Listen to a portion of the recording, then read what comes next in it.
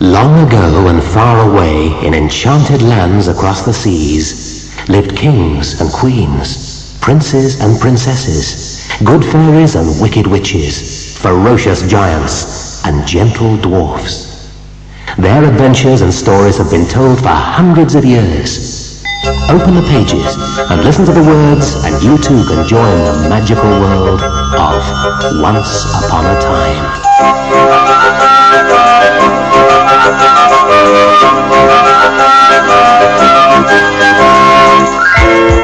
The 12 Dancing Princesses.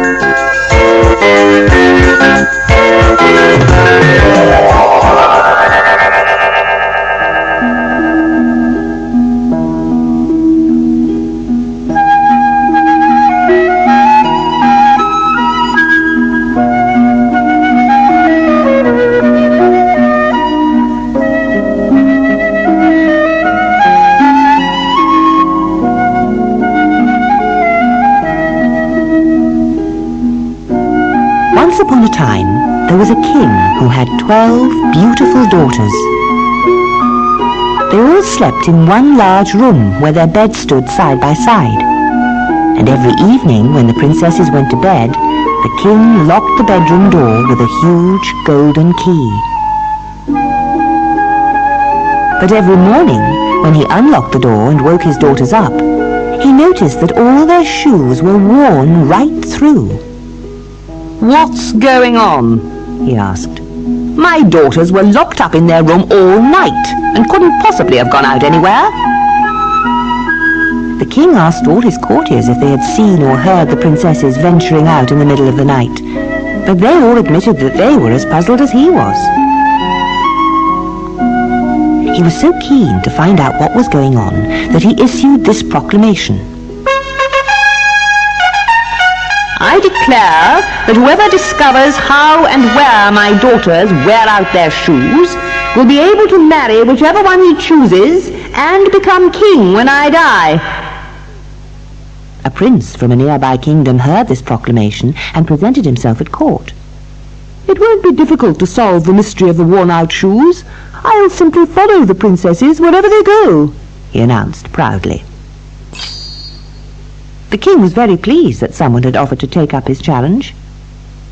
That evening he led the prince to a little room next door to the princess's bedroom. Here he had his own special bed, and before the king said good night to him, he told him, "Watch carefully. I want to know where my daughters go to wear their shoes out every night." From this room the prince intended to listen to and watch everything that the princesses did. He wanted to make sure that they didn't have a chance to escape, and he kept the door of his room open so he could keep a watchful eye on things. But the princesses were very crafty, and they offered the foolish prince a cup of red wine before bedtime. He thanked them and drank it straight away. In no time, the strong wine had done its work. Soon the prince's eyes felt heavy, and he fell into a deep sleep. When he woke up the next morning, he looked at the princess's shoes and saw that they all had holes in them. On the second and third nights it was no different. The prince fell asleep after drinking the wine, and the princesses slipped out unnoticed. If only the foolish prince had refused the offer of wine. After the third night, the king felt that the prince had been given enough chances, so he asked him if he had solved the mystery. "I must confess that I fell asleep every night, and by the time I awoke, the princesses were back in their beds," said the prince. "Please give me one more chance." But the king showed him no mercy for his foolish ways, and the next day he was banished from the kingdom. "Let that be a lesson to any suitors who present themselves to me in the future," he said. Many more suitors heard about the unfortunate prince's fate, but it didn't put them off. Each suitor who presented himself at court was more confident than the one who went before him, but none of them could solve the mystery. Many months later, a poor soldier was walking through the forest on the outskirts of the kingdom. And as he was wandering, he met an old woman.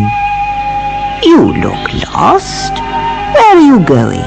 she asked in a kind and gentle voice. "I'm looking for the king's palace," he replied. "I've been told that whoever discovers where the princesses wear holes in their shoes will marry one of the princesses. Perhaps if I can do this, then one day I will marry a princess and be king myself."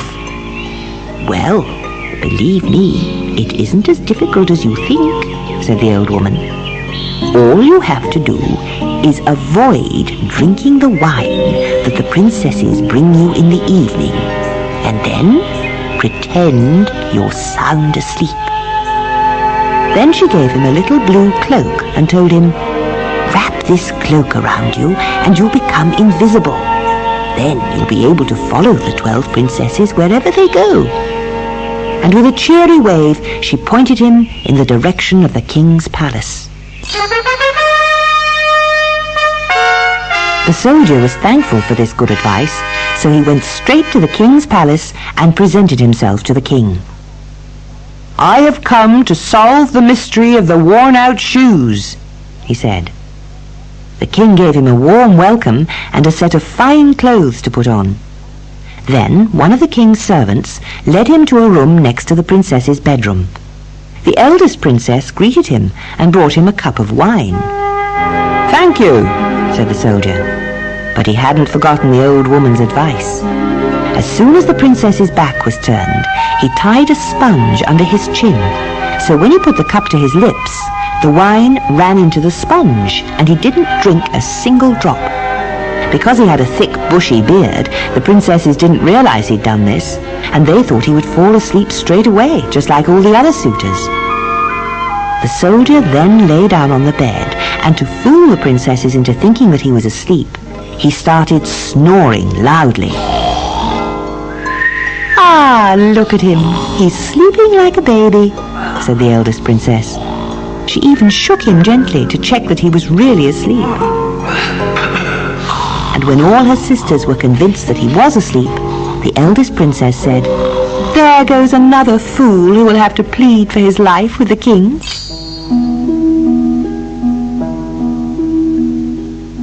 The princesses then went back into their own bedroom to get themselves ready.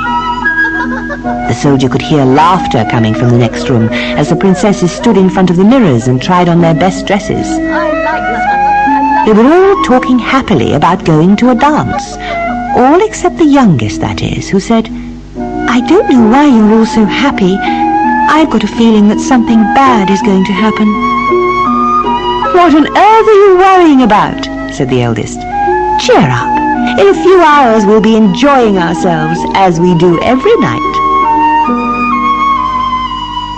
When they were ready, they took a final look at the soldier just to check that he was still asleep.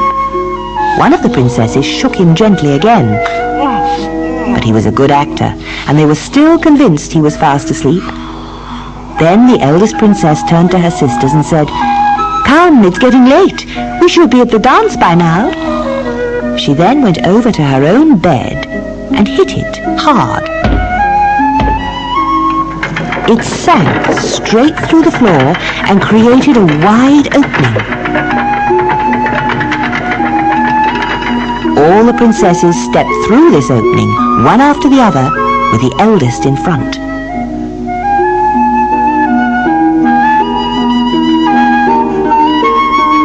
It's time to turn over to side 2.